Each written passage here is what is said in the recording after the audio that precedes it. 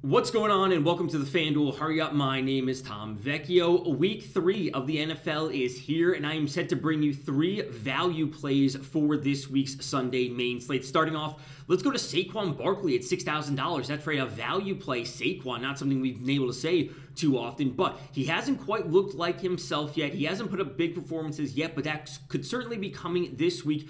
Going up against the Atlanta Falcons, they're allowing 21.5 FanDuel points per game to opposing running backs. That's the 12th worst in the league. We have seen Saquon play on 67% of the snaps so far this season. He's seen good volume in the rushing game. He has 6 targets in the passing game through the first 2 weeks. Yes, not the biggest performances from him, but this matchup against the Falcons, who are just so weak on defense, is really setting up to be a good spot, and hopefully his breakout performance of this season.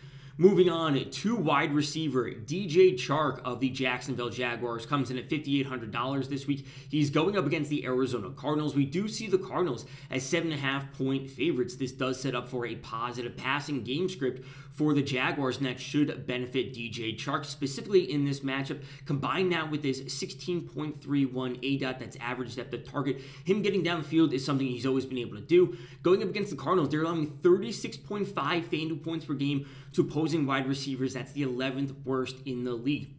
He has an 18% target share so far this season. Obviously, Marvin Jones taking a big portion of that from the Jaguars, but we did see the Cardinals get burned last week deep by some of the Vikings receivers, and that is certainly something CHARK can do, especially if they're playing from behind and they have to pass the ball more. So $5,800 for CHARK. He's one of my favorite value plays at wide receiver this week. And then moving on, finally at tight end, David NJOKU, $5,000 for the Cleveland Browns.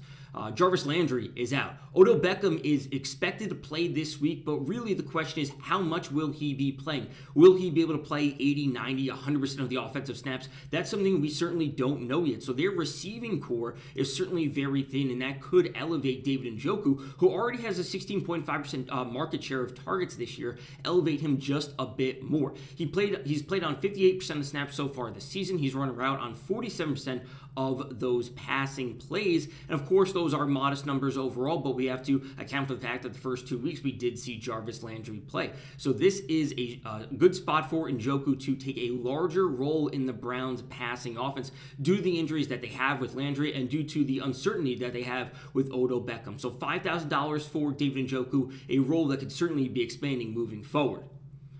All right, so that does it for this week's value plays here on the FanDuel Hurry Up. My name is Tom Vecchio. I'll be back next week to bring you 3 more value plays for week 4 of the NFL season.